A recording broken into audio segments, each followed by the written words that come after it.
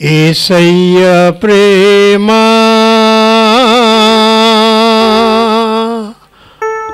నా యేసయ్య ప్రేమ మధురమైనది మరపురానిది సాటి లేనిది సజీవమైనది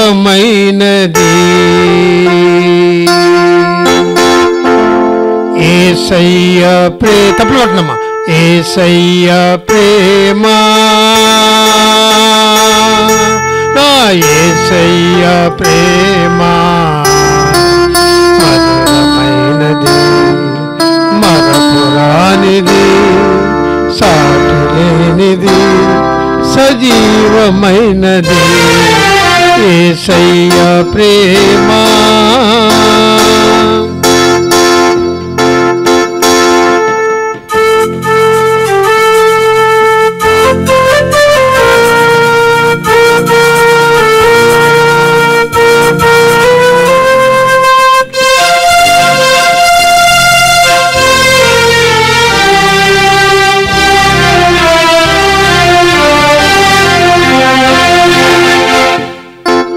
తల్లిదండ్రుల ప్రేమ కన్న మిన్నైనది ఆలు మగల ప్రేమ కన్న విలువైనది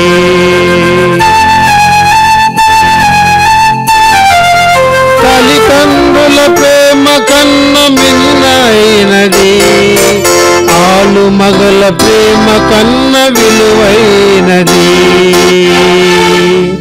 యేసయ్య ప్రేమ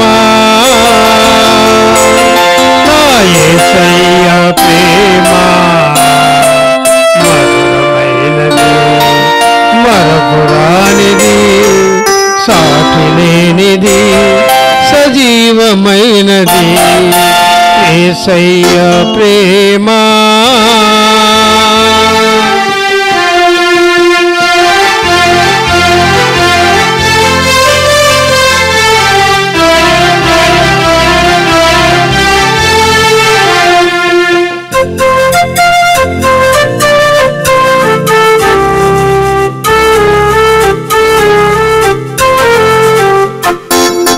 కన్న బిడ్డల ప్రేమ కన్న ఎన్నదగినది అన్నదమ్ముల ప్రేమ కన్న విలువైనది కన్న బిడ్డల ప్రేమ కన్న ఎన్నదగినది అన్నదమ్ముల ప్రేమ కన్న విలువైనది చూపలేని ప్రేమ ఇది లేని ప్రేమ ఇది యేసయ్య ప్రేమ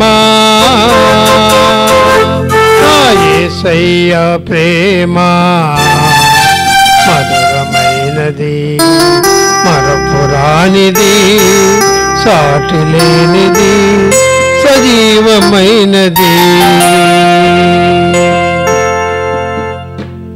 యేసయ్య ప్రేమ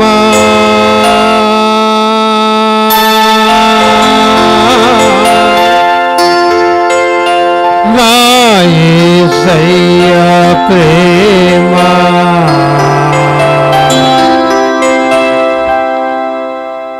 అలాగా మన నడక మన జీవితం మరి దేవుని యొక్క సన్నిధిలో పరిశోధించబడినప్పుడు ఆ యొక్క విశ్వాసంలో అభివృద్ధిలోకి వెళ్ళి ఇక్కడ కూడా మన భారతదేశానికి మరి విలియం కేరీ గారని మరి ఇంగ్లాండ్ నుండి వచ్చారు. భారతదేశం సనాతన మరి సాంప్రదాయాలతో మగ్గిపోతున్న దినాలలో మరి యేసు ప్రభు దేవుడని తెలియకుండా ఉన్నటువంటి దినాలలో ఇంగ్లాండ్ నుండి విలియం కేరీ గారు మన దేశానికి వచ్చి మరి ఎన్నో సేవలు చేశారు. అక్కడ కూడా మరి చెప్పాను కదా, ప్రియమైన వారికే చెప్తాడు దేవుడని, తన స్నేహితులు చెప్తాడని విలియం కేరీ గారికి ఇంగ్లాండ్ లో చెప్పారు. మరి భారతదేశం హిందూ దేశంగా ఉంది, నా యొక్క ప్రేమను గురించి నా శిల్వ కార్యం గురించి బిడ్డలు తెలుసుకోలేని వారిగా ఉన్నారు. కుమారుడా, నువ్వు భారతదేశం వెళ్ళాలి, నా కోసం సేవ చేయాలి, మరి ఆత్మలు రక్షించాలి అన్నప్పుడు మరి కేరీ గారు అమ్మో నేను ఇంగ్లాండ్ నుంచి భారతదేశం వెళ్తానా, ఎన్ని కంఫర్ట్స్ వదిలిపెట్టి నేను వెళ్ళనని అనలా. ఆయన ఎప్పుడైతే దేవుడు చెప్పాడో చక్కగా బయలుదేరి వచ్చాడు. బయలుదేరి వచ్చినప్పుడు మరి ఆ దినాల్లో 1793 ఆ ప్రాంతాల్లో వచ్చారనమాట ఆయన. కలకత్తాకు వచ్చి అక్కడ మరి భాష రాదు, సాంప్రదాయాలన్నీ వేరుగా ఉంటాయి, కల్చర్ అంతా వేరుగా ఉంటది, అంత మరి ప్రాంతం అంతా వేరుగా ఉంటది, భాష రాదు, భోజనం ఇవన్నీ ఏం చూసుకోలేదు. మన పితరులు మరి నిజంగా అవన్నీ చూసుకోకుండా ముందుకు విశ్వాసముతో ఆత్మల రక్షణే ధ్యేయంగా, దేవుని మాటే ధ్యేయంగా, ఆయన మాటే శిరసా వహిస్తూ ముందుకు వెళ్ళారు కనుకనే మనం ఇది నా సువార్త విని యేసుక్రీస్తు ప్రభుని నమ్ముకుని ఆయన బిడ్డలమయ్యాం. మన దినాల్లో మనం కూడా మరి వారు మనకు మాదిరిగా ఉన్నారు, మేఘం వలె ఉన్నారు. మనకి ఆ యొక్క మార్గాలలో వారు అనుసరించినటువంటి మార్గాలలో కొన్నైనా అనుసరిస్తూ ముందుకు వెళ్ళినప్పుడు ఆత్మల రక్షణ జరుగుతుంది. అంతేగాని మనం దేవుని నమ్ముకున్నాంలే, పర్లేదులే, పరలోక రాజ్యం వెళ్ళిపోతాంలే అని చెప్పేసి అలాగా చప్పగా ఉన్నాం అనుకోండి, దేవుడిని ఎంత బాధపడతాడు నిన్ను రక్షించింది. అయ్యో ఈ బిడ్డ నా బిడ్డ అసలు ఏం. కొంతమంది చూడు మన ఇంట్లో కూడా మన పిల్లలు కొంతమంది ఉంటారు, మనం ఎన్ని హరిబరిలు పడుతున్నామో కొంతమంది వాడికి ఏం పట్టదు అసలు. అలా పడుకుంటాం, అలాగే టీవీలు చూసుకుంటా, లేకపోతే అలా ఫోన్లు చూసుకుంటా. మనకు ఎంత బాధ వస్తుంది, ఏంటి అసలు వీడికి ఏం పట్టదే, నేను ఇంత హడావుడి పడుతుంటా. కొంచెం అలాగే మనమే అంత బాధపడుతున్నాం, మన తండ్రి ఎంత బాధపడతాడు ఆలోచించి. విలియం క్యారీ గారు మరి చెప్పినప్పుడు భారతదేశం వెళ్ళమన్నప్పుడు, అలాగే ప్రభా అయ్యో నాకు భాష అదే అనలా, అమ్మో ఇండియానా అనలా. ఆయన వచ్చారు, వచ్చినప్పుడు కలకత్తాలో మరి మన భారతదేశం హిందూ దేశంగా ఉన్నప్పుడు ఆయన ప్రజల్ని ప్రేమించారు. ఆయన వాళ్ళని చూసి మత్సరపడలా, బాధపడ్డారు. వారి ఆత్మల రక్షణ కొరకు ఎలా ప్రయాసపడాలి, నేనేమి కార్యక్రమాలు చేపట్టాలి, ఎలా అలా ముందుకు వెళ్ళాలి అనేటువంటి దేవుని యొక్క సన్నిధిలో కనిపెట్టుకుని ముందుకు వచ్చారనమాట. 5 నెలలు ప్రయాణం చేసి ప్రయాణం చేసి మన భారతదేశానికి చేరినప్పుడు కలకత్తాలో అక్కడ దిగినప్పుడు చక్కగా మరి వాటన్నిటికీ అడ్జస్ట్ అయిపోయారు. ఆ ప్రదేశానికి, ఆ వాతావరణానికి, ఆ భోజనానికి వాటికి అడ్జస్ట్ చేస్తాం. ఏమిటంటే వాళ్ళ విశ్వాస జీవితంలో మనం ముందుకు వెళ్తున్నప్పుడు దేవునితో నడిచి సేవకులంగా కూడా కొన్ని విషయాలు అడ్జస్ట్ అయిపోవాలి. నేను నాకు అది ఉంటేనే చేస్తాను సేవ, ఇది ఉంటేనే చేస్తాను, అదైతేనే చేస్తాను లేదు. మన ప్రభువుని మనం మాదిరిగా తీసుకోవాలి. పరలోకమును విడిచి లోకానికి వచ్చారు. ఎందుకు పనికిరాని మన కోసం మనల్ని రక్షించడానికి సిలువ మరణం పొందారు.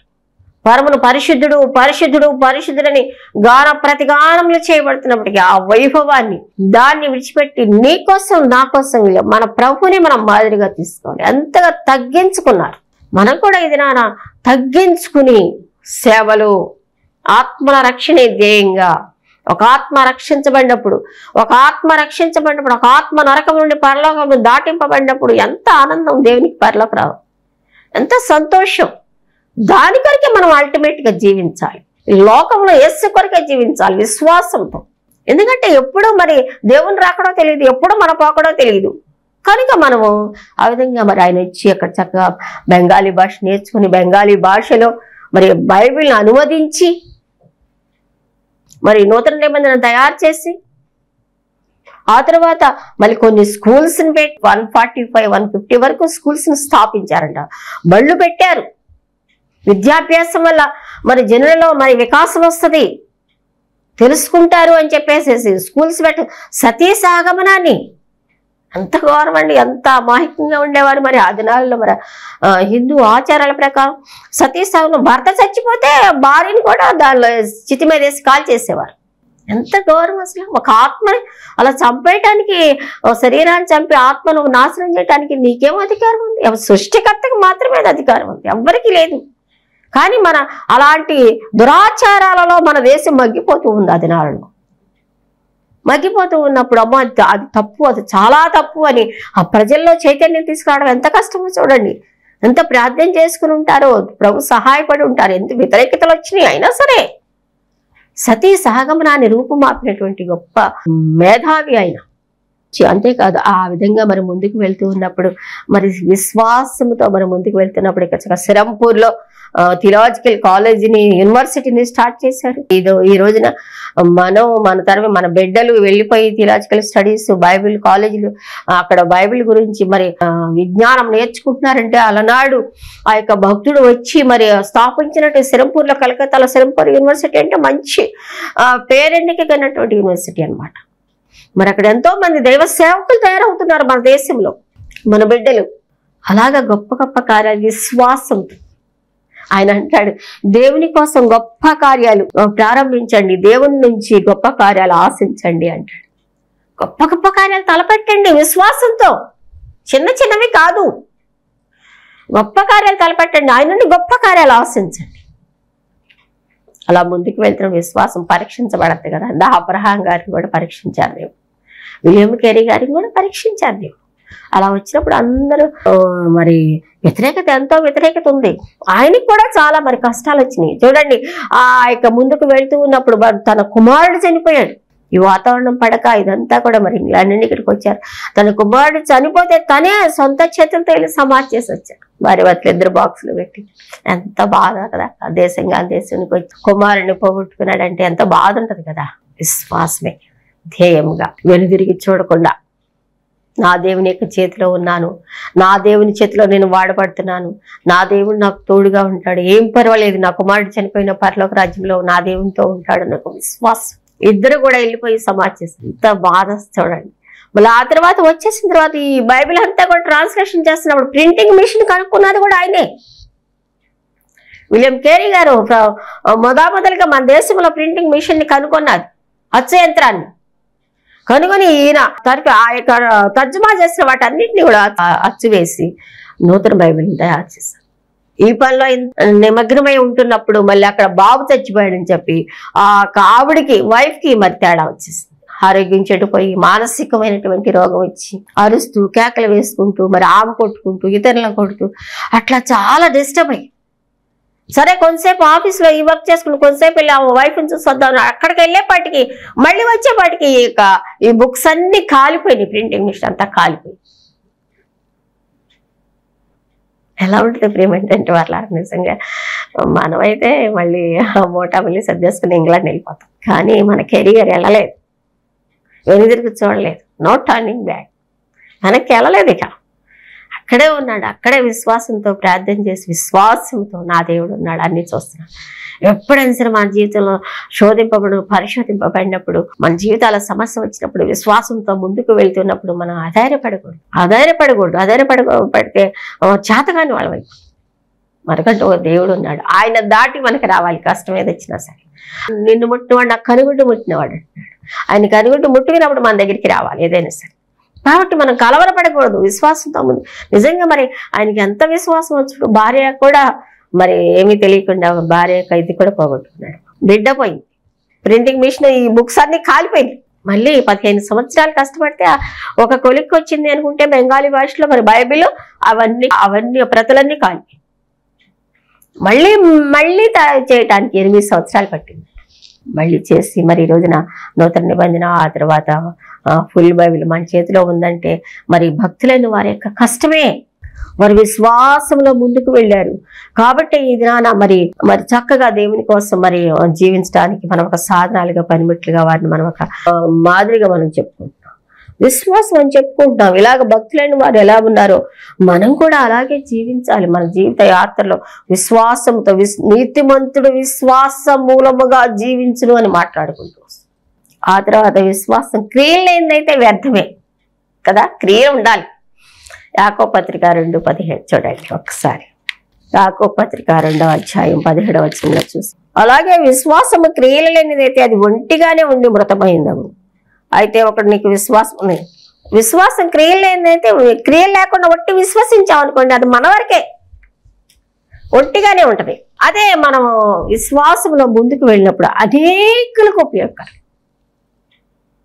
మా జీవితాల్లో కూడా దేవుడు అలాగే మరి మీ చిన్న ఉద్యోగాన్ని వదిలిపెట్టి నన్ను వెంబడించండి అన్నప్పుడు దేవునికి లోబడ్డాము, ముందుకు వచ్చాము, సమర్పించుకున్నాము. దేవుడు చెప్పాడు మనం ఎలా నీతిమంతుడు విశ్వాసం మూలముగా జీవించును. అదేంటి ప్రభా మరి మేము ఎట్లా పోషించబడాలి? మరి చర్చ లేదు కదా, సువార్త సేవ చేయమన్నారు, సువార్తకులుగా ఏర్పాటు చేసుకున్నారు. ప్రభా ఎట్లా అన్నప్పుడు నీతిమంతుడు విశ్వాసములుగా మేము కూడా విశ్వాసంతోనే మరి ఈ దినాన 31 సంవత్సరం సేవా పరిచర్యకి మరి సమర్పించుకుని 31 సంవత్సరాలను ఒంటిగా లేకుండా ఎప్పుడైతే ఒక్క విజయ్ కుమార్ గారిని పిలిచారు, ఒక్క ఆనంద కుమారిని పిలిచారు, మేము కలిసి ముందుకు వెళ్తున్నప్పుడు ఎన్ని ఆత్మలు చూడగలిగాము విశ్వాసంతోనే. మా దేవుని నామ పేరిట వెళ్ళి ప్రకటించినప్పుడు ఎన్నో సంఘాలలో, ముఖ్యంగా మన యొక్క సంఘాలు సిఎస్ఐ, సిబిఎం, ఆర్సిఎం, లూథరన్ సంఘాలలో ఎన్నో ఆత్మల రక్షణ కొరకు ఇదైనా ఎక్కడికి వెళ్ళి చూడండి, పలానా చోట ఇదిగోండి మీ వాక్యం విన్నానండి, నేను రక్షణ పొందాను. సేవ చేస్తున్న బిడ్డలు కూడా ఎంతో మంది, మీరు మాట్లాడుతూ దేవుని కోసం సమర్పించుకున్నానండి, సేవ చేస్తున్నాను, మాకెంతో ఆనందం, దేవుని యొక్క చేతిలో వాడబడ్డాము, దేవుని కోసం మరి పనిచేస్తున్నాము, ఆయన నా మహిమ కొరకు, ఆత్మల రక్షణ కొరకు ప్రయాసపడుతున్నాము. ఇవాళ ఈ కొన్ని ఆత్మలను దేవునితో కలిసి మేము నరకం నుండి పరలోకం దాటించడానికి సాధనాలుగా దేవుని చేతిలో వాడబడ్డాము. ఒక తృప్తి, ఒక ఆనందం, విశ్వాసంలో ఎన్నో పరీక్షలు కూడా వస్తాయి. మాకు కూడా చాలా పరీక్షలు వచ్చినాయి. పరీక్ష లేకుండా ముందుకు వెళ్ళలేమని చెప్పి పరీక్ష ఉండాలి. మాస్టర్గా పరీక్ష వస్తుంది, కానీ నిలబడాలి. నిలబడినప్పుడు దేవుడు మనం ఒక మెట్టు, ఇంకొక ప్రమోషన్ ఇస్తాడనమాట. అలాగే మా జీవితంలో ఎన్నో పరీక్షలు, అన్ని సమస్యలను మేము ఎరుగుదాము. ఆకలితో ఉంటాం ఎరుగుదాము, భోజనం లేకుండా ఉంటాం ఎరుగుదాము, డబ్బు లేకుండా ఉంటాం ఎరుగుదాము, ఇతరులతో అవమానాలు ఎరుగుదాము, నిందలు ఎరుగుదాము, అనారోగ్య పరిస్థితులు ఎరుగుదాము. మేము మా అన్ని పరిస్థితుల్లో గుండా కూడా దేవుడు నడిపించాడు. కానీ ఈ రోజున చెప్పగలం, దేవుని చేతిలో వాడబడినటువంటి దేవుని యొక్క ప్రియమైన బిడ్డలమని, సేవకులమని, అల్పులమని, ఆయనతో కలిసి పనిచేసామని మా ఒక తృప్తి మా జీవితాలు. ప్రియమైనటువంటి వాళ్ళ విశ్వాసం పరీక్ష వచ్చినప్పటికీ అది ఒంటిగా ఉండకూడదు, అది కలిసి క్రియలతో ఉంటేనే అది ఫలిస్తుంది. ఇతరులకు కూడా ఆశీర్వాదకరంగా ఉంటాము, ఇతరులకు పంచి ఇవ్వాలి. అంతేగాని నాకు విశ్వాసం ఉంది, నేనున్నాను అని క్రియలు ఉండాలి.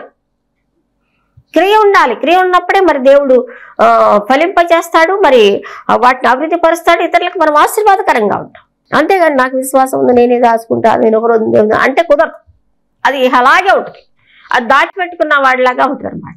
తలాంతిని దాచిపెట్టుకున్న వారిలాగా ఉంటుంది. అలా కాకుండా మనం ఇతరులకు పంచిపెట్టినప్పుడు అనేకులు మన విశ్వాసం చూసి మన విశ్వాసమునకు ఆకర్షితులై దేవుని మీద విశ్వాసం ఉంచి వారు దేవుని బిడ్డలవటానికి అవకాశం ఉంటుంది అనమాట. లేకపోతే అందువల్ల విశ్వాసం క్రియలు లేనిదిగా ఉండకూడదు, క్రియలు కలిగి ఉండాలి. అలాగే విశ్వాసము కలిగి విశ్వసించిన బిడ్డలు కూడా మనకు కొంతమంది చూడం. మత్తయి సువార్త 8వ అధ్యాయంలో చూడండి, 5 నుండి 13 వచనాలు. ఆయన కపెర్నహూములో ప్రవేశించినప్పుడు ఒక శతాధిపతి ఆయన దగ్గరకు వచ్చి, ప్రభువా, నా దాసుడు పక్షవాయుతో మిగిలిన బాధపడుతున్న ఇంట్లో పడి ఉన్నాడని చెప్పి ఆయన వేడుకొని, యేసు నేను వచ్చి వాడిని స్వస్థపరిచిన అతనితో చెప్పగా, ఆ శతాధిపతి, ప్రభువా, నీవు నా ఇంట్లోనికి వచ్చేటకు నేను పాత్రను కాను, నువ్వు మాట మాత్రము సెలవిమ్ము, అప్పుడు నీ దాసుడు స్వస్థపడినని చెప్పాను. అప్పుడు ఇక్కడ ఒక అధిపతి ఒక ఆఫీసర్ మనం చూస్తున్నాం అనమాట. ఆయన ఏమంటున్నాడు చూడు, ప్రభా, నా దాసుడు పక్షవాయుతో ఉన్నాడు. ఇక్కడ విశ్వాసంతో ముందుకు వెళ్ళినటువంటి యేసుక్రీస్తు ప్రభువారు ఈ లోకంలో జీవించినప్పుడు ఆయన సంచరిస్తూ గలిలయ, కపెర్నహూము కొన్ని ప్రాంతాలు మనం దర్శిస్తూ ఆ ప్రాంతమంతా తిరిగి సువార్త ప్రకటిస్తూ మరి అనేకులను స్వస్థపరుస్తూ వారి యొక్క విశ్వాసాన్ని బలపరుస్తూ వారి విశ్వాసాన్ని ఘనపరుస్తూ ముందుకు తీసుకెళ్లిన రోజులు మనం చూస్తున్నాం కదా. మరి ఆ వాటిలో కూడా కొన్ని ఎలాగ వారి విశ్వాసాన్ని ప్రభు కనపరిచారో మనం చూద్దాం. ఇక్కడ కపెర్నహూములో కూడా ప్రవేశించినప్పుడు పక్షవాయుతో బాధపడే అతనంట అక్కడికి వచ్చి, ఆ శతాధిపతి, నా దాసుడు పక్షవాయుతో బాధపడతాడు, నేను వస్తాను, స్వస్థపరుస్తాను అని చెప్పి అంటారు యేసు ప్రభు. కానీ ఆయన ఏమంటున్నాడు, అమ్మో మా ఇంటికి రావద్దు, నా ఇంటికి రావద్దు ప్రభు. అమ్మో అంటే ఇక్కడ 2 విధాలుగా బహుశా శతాధిపతి ఆలోచిస్తా ఉండొచ్చు. అమ్మో ప్రభు, నువ్వు అంత గొప్పడు కదా, నా ఇంటికి వస్తావా అని అనుకుంటున్నాడు. లేకపోతే నేను పాపిని కదా ప్రభు, నా దగ్గరికి ఎలా వస్తావు అని చెప్పేసి అని అంటున్నారు. ఏదో చేతనే గాని అనేసి అంటున్నారు. అంతే, నువ్వు ఒక మాట మాత్రం సెలవు చాలు, నువ్వు రావద్దులే గాని అంటే ఆయన ఏమంటున్నారు, యేసు ఈ మాట విని 10వ వచనంలో యేసు ఈ మాటను ఆశ్చర్యపడి వెంట వచ్చిన వారిని చూచి, ఇశ్రాయేలులో ఎవరికైనా నేను ఎంత విశ్వాసం చూడలేను. అంటే మాట మాత్రం సెలవు, ఆయన ఎంత విశ్వాసమో చూడండి. విశ్వసించిన వారిని కూడా మనం ఇక్కడ చూస్తా ఉన్నాం అనమాట. విశ్వాసం పెంపొందింప చేసుకుని ఎలాగ ఒక చిన్న మాటతో దేవుని వెంబడించారు. ఒక మాట చెప్పేసి అంత విశ్వసించాడు. ఏసే ఒక మాట చెప్తే చాలు, ఇక్కడ మాట చెప్తే చాలు విశ్వాసం వస్తుందని నమ్ముతున్నాడు. అంత విశ్వాసం. చాలాసార్లు మరి వెళ్ళాలి, ప్రార్థన చేయాలి, మరి అది ఇది అని మనం ఎంతో ఒక్కోసారి భయపడుతూ ఉంటాం. కానీ దేవుడు చూడు ఏమంటున్నారు, ఒక మాట, ఆయన చూడు ఏమంటాడు, ఒక మాట సెలవు చాలు అంటే అంత శక్తి, అంత విశ్వాసం 2 మనం కలిగి ఉండాలి. దేవుడు స్వస్థపరుస్తాడని విశ్వాసము కలిగి ఉండాలి. దేవుని యొక్క శక్తిని కూడా మనం కోరుకోవాలి. అప్పుడే ఆ కార్యం జరుగుతుంది. అప్పుడు ఏమంటున్నాడు ఆయన, నువ్వు ఒక మాట మాత్రం సెలవు చాలయ్యా, నువ్వు అమ్మో మా ఇంటికి రావద్దులేదేవా. సరే వెళ్ళు. ఆయన విశ్వాసము చూసి ప్రియమైనటువంటి వాట్లారా, ఇక్కడ వెంటనే ఏమంటున్నాడు, అంతటా యేసు ఇక వెళ్ళుము, నువ్వు విశ్వసించిన ప్రకారము నీకు అవునుగాక అని శతాధిపతితో, వెళ్ళు, నీ విశ్వాసమే నేను స్వస్థపరిచింది, నువ్వు వెళ్ళిపోయావు అని చెప్పేసి. అలాగే చూడండి మత్తయి సువార్త 9:27 కూడా అదే విషయం రాసి 9వ అధ్యాయం 27వ వచనంలో చూసినట్టు ఇక్కడ కూడా యేసు అక్కడి నుండి వెళుతుండగా 2 గుడ్డివారు ఆయన వెంట వచ్చి, దావీదు కుమారుడా మమ్మల్ని కనికరించమని కేకలు వేసిరి. ఆయన ఇంట ప్రవేశించిన తర్వాత ఆ గుడ్డివారు ఆయన ఎద్దకు వచ్చిరి. యేసు, నేను ఇది చేయగలని మీరు నమ్ముచున్నారా అని నమ్ముచున్నారా అని అన్నారు. అని వారిని అడగగా వారు నమ్ముచున్నాం ప్రభా అని. 2 గుడ్డి వాళ్ళు వచ్చారనమాట. వచ్చినప్పుడు అక్కడిని వెళ్తున్న 2 గుడ్డివారు ఆయన వెంట వచ్చి, దావీదు కుమారుడా మమ్మల్ని కనికరించుము. ఆయన ఏంట ప్రవేశించినప్పుడు నేను ఇది చేయగలనని, అంటే నేను స్వస్థపరచగలనని మీరు నమ్ముతున్నారా? అప్పుడు వాళ్ళు ఏమన్నారని వారిని అడగగా వారు నమ్ముచున్నాం ప్రభా అని ఆయనతో చెప్పి, అప్పుడు ఆయన వారి కన్నులు ముట్టి, మీ నమ్మిక చొప్పున విశ్వాసం, విశ్వసించారంతే. యేసు ప్రభు వారు ఆ మార్గం గుండా వెళ్తున్నప్పుడు ఈయన స్వస్థపరుస్తాడు, ఈయన నమ్ముకుంటే ఇంత తాకితే చాలు మనకు స్వస్థత వస్తుంది, మన గుడ్డితనం పోతుంది అని చెప్పి వాళ్ళు విశ్వసించినప్పుడు చక్కగా వాళ్ళు మరి మీ నమ్మిక చొప్పునే అంటున్నాడు. నేనేం చేశానంట్లా యేసు ప్రభు వారా, మీ నమ్మిక చొప్పున మీకు కలిగి ఉందా. మీరు నమ్ముతున్నారు, విశ్వసించారు. విశ్వాసముతో మనం కూడా మన జీవితాల్లో ఏదైనా సరే మన కళ్ళు తెరవబడాలి. మన బిడ్డల మరి ఎంతో మంది కళ్ళు తెరవబడాలని మనం ప్రార్థన చేస్తున్నాం.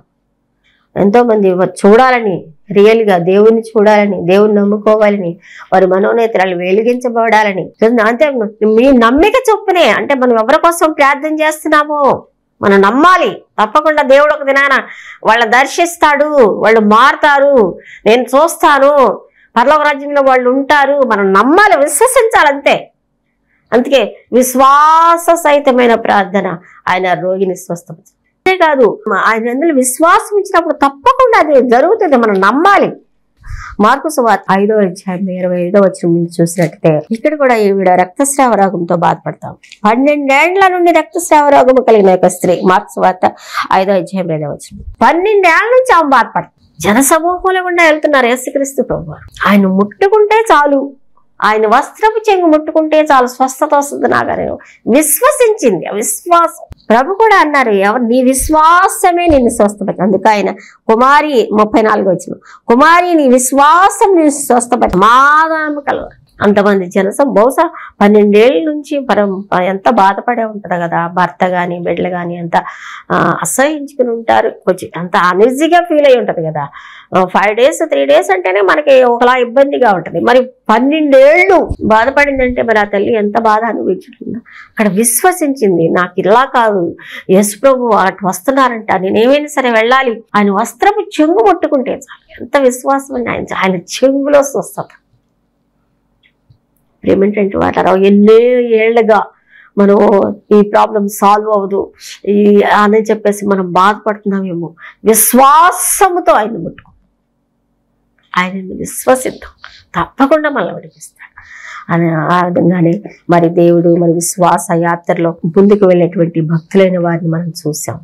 ఏమిటంటే వారిలారా విశ్వాసంతో మన విశ్వాసంతోనే మనం ప్రభుని నమ్ముకున్నాం.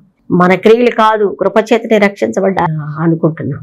కనుక ఈ విశ్వాస యాత్రలో దేవుని ముందు పెట్టుకుని మనం వెళ్తూ ఉన్నప్పుడు ఎన్నో పరీక్షలు, పరిశోధనలు, శ్రమలు, నిందలు, అవమానాలు వచ్చినప్పటికీ అల్టిమేట్ గా మనం ప్రభువుని చేరాలి, ఆయన దగ్గరికి వెళ్ళాలి. అప్పటి వరకు మనం విశ్వాసంతో ముందుకు వెళుతూ ఎటు చూడకుండా దేవుని వైపు, యేసు వైపే చూస్తూ మన జీవిత యాత్రలో ముందుకు వెళ్ళి ఆయన్ను చేరదుముగాక. చిన్న ప్రార్థన చేసుకుంటాం. పరిశుద్ధుడా, ప్రేమ గల తండ్రి, దయగల మా స్వామి, నీకు వందనాలు స్తోత్రాలు చెల్లిస్తూ ఉన్నావు నాయన. మా ప్రభు మాత విశ్వాసం కర్తయ్య దాన్ని కొనసాగించువాడిని యేసు వైపు చూస్తున్నాం. ఆ ఓపికతో మేము ఎందుకు పరిగెత్తడానికి మీరు సహాయం చేసి మహిమ పొందమని మీకే వందనాలు స్తోత్రాలు చెల్లిస్తూ మాకు ఇచ్చిన శ్రేష్టమైన తరుణమును బట్టి వందనము చెల్లిస్తూ యేసు నామములో ప్రార్థించి స్తుతించి వేడుకుంటున్నాం తండ్రి, ఆమేన్. ప్రేమటువంటి వారులారా, యేసు కొరకు జీవించే పరిచయ నిమిత్తం ప్రార్థించండి. మరి అంత విశ్వాసంతో మేము ఈ సేవలో ముందుకు వెళ్తున్నాం. విశ్వాసం ఉన్న కర్తే మమ్మల్ని కొనసాగింపజేస్తూ ఉన్నారు. మీరు కూడా ప్రార్థించండి. భారవంతమైన సేవ కోసం ప్రార్థన చేయండి, సహకరించండి. ప్రార్థన టీవీలో మరి మచిలీపట్నం, మరి విజయవాడ ప్రాంతంలో కూడా మేము పరిచయం చేస్తూ ఉన్నాం. యేసు కొరకు జీవించే ప్రయత్నంలో నిరంతరం విజ్ఞాపన చేస్తూ ఉన్నాం. మీ ప్రార్థన అవసరాలు మాకు తెలియచేయండి. మరి గత సంవత్సరంలో మరి నవంబర్ మాసంలో మరి విజయ్ కుమార్ గారు ప్రభు దగ్గరికి చేరారు. మరి లోబడిన సేవ కొరకు మరి దాన్ని కొనసాగించాలని ఎంతో ప్రయాసపడుతున్నాం. మీ ప్రార్థనలు మాకెంతో అవసరము. మరి కనుక సహకరించండి, ప్రార్థించండి, పరామర్శించండి, సేవ కోసం ప్రార్థించండి. Thank you very much.